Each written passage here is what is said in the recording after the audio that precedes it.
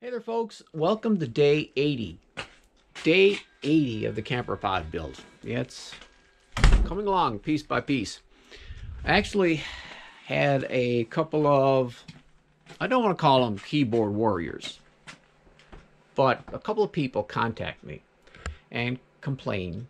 Well, not actually complain, but ask me, why is it taking so long? It should be built already, and a few other things. Well, first of all, thank you for your views. But secondly, unless you have like super deep pockets and a zillion people, doing things in life, you really only have three choices. You can do it well, you can do it cheap, or you can do it fast. I've chosen the well and the cheapish mode of doing things. If you want to do it fast and cheap, you can imagine what kind of end product you're going to have. If you want to do it fast and well, buddy, you better have some pretty deep pockets there to fund such a project. So anyway, for those who contacted me, please continue viewing. Appreciate your comments. It gives me something to talk about here in addition to the camper pod. But anyway, enough of that. Today, we're going to start with finishing this wall right here. And we'll see where it goes from there. And another pretty nice square edge.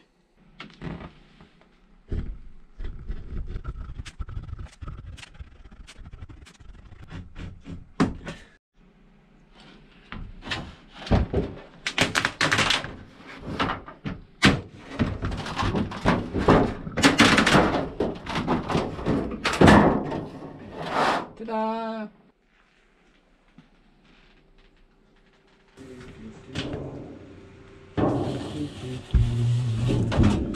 Let's see, now I do have a couple of screws up in the corner and one down there, so it may not fit perfectly in the corners.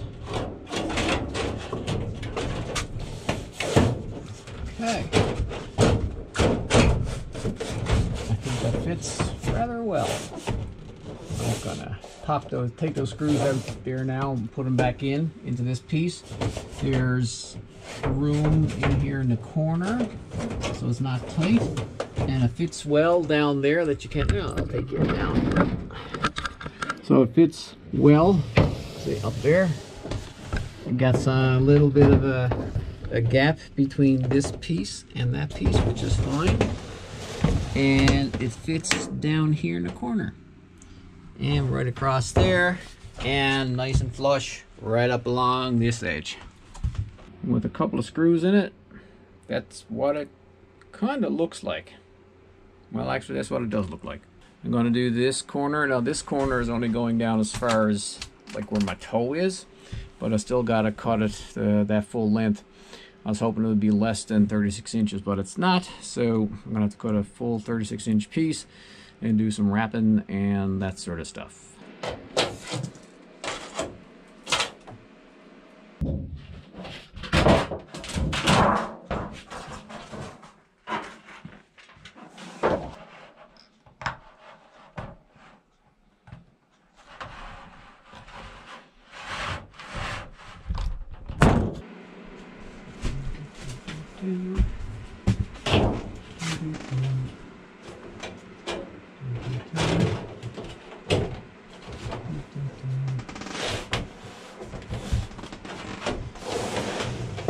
Okay, looks pretty good to me.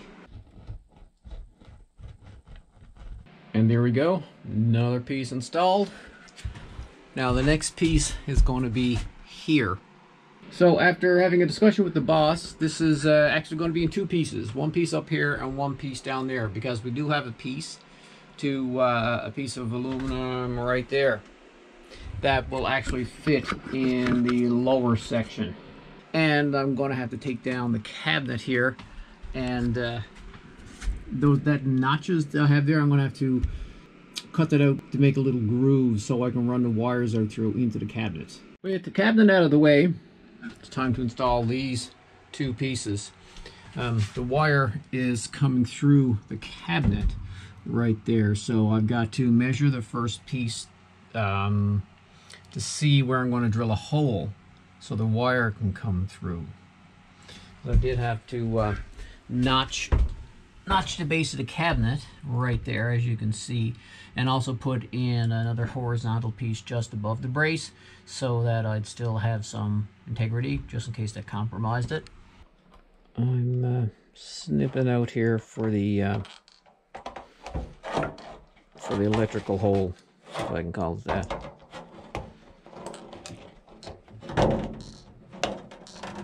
And we're done.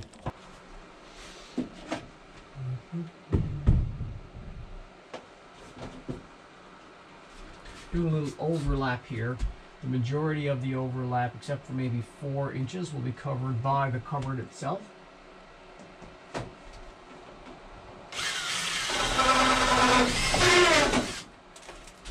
Started to pre-drill the holes because sometimes these truss head screws would not go in as easy, but this makes it a lot easier.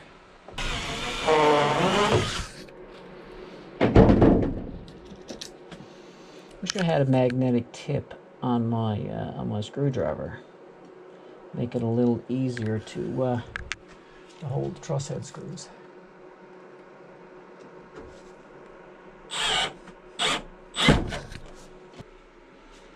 Stay. So.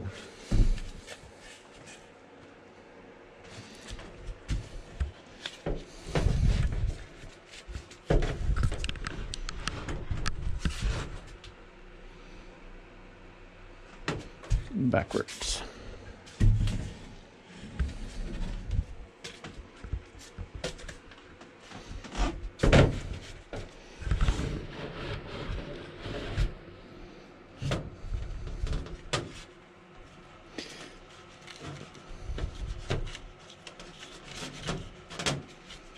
This still might come down again in the future, but for now, okay. Grab the screwdriver.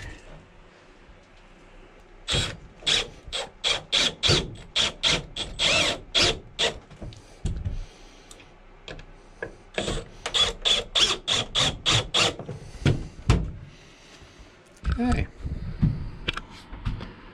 So that's back up in place. Oh, I got a wire stuck underneath. Ah.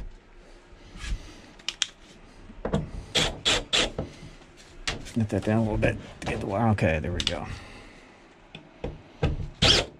Okay, and this wire, as you see, I've taped it off good to protect it inside the wall. This is going to be for the lighting underneath the cabinet. You may remember this was the very first piece that I installed in the camper pod, and we let it overhang like that just in case we had enough so that we could tuck some underneath, because this is where the kitchen sink is going to be. So just in case any water got in here, it would flow down to the floor. So we do have a strip. This is a little bit longer than necessary, but it'll work.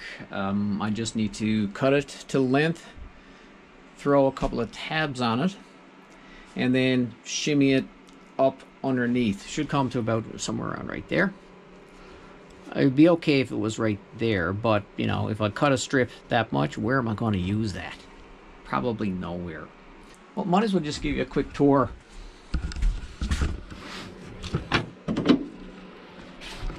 of what we've got done.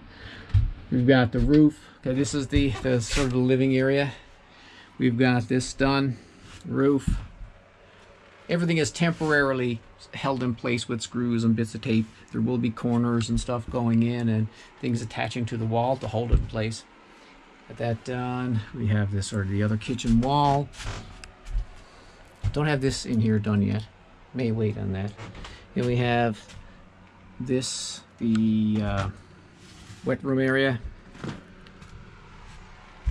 Down to that height. Foam light. It's going to be going in the lower section down here. And I've got to do this in aluminum, this corner right here. That's going to be next after I get that piece done. I had to do some little modification to the corner right in here to the tab because it was just a little tight. And this piece was just long enough for me to get a tab on one end and for it to fit in flush on the other end, the far end here.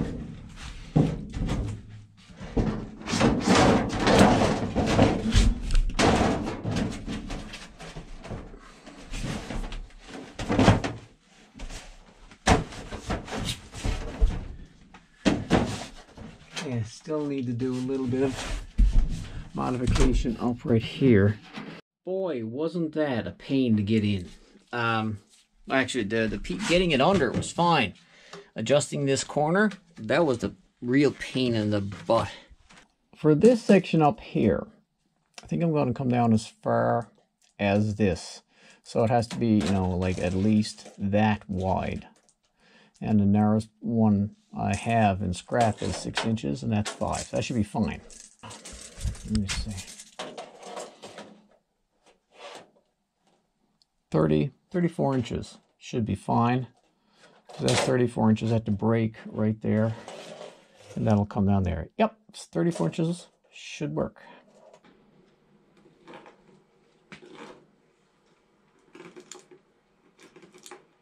Up over the door, done.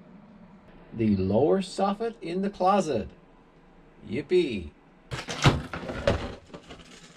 And after a crazy amount of time later, that piece installed. I figured it was just going to be like cut, bend.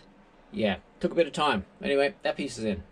And this little piece in here was a little bit of a, I won't say complicated cut, but there was a number of things to take into consideration, including this here and a little bit of a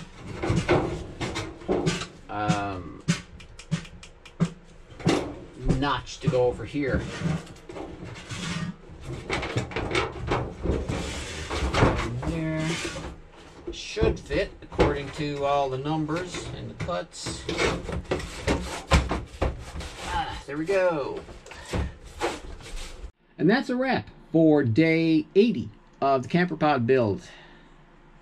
Long day today. Swapped out to a baseball cap again because it was getting kind of warm inside here when I was working on things, and when it gets warm and things aren't going well, you get frustrated. Anyway, so be it. Just a quick review of what I did. Just showing you around.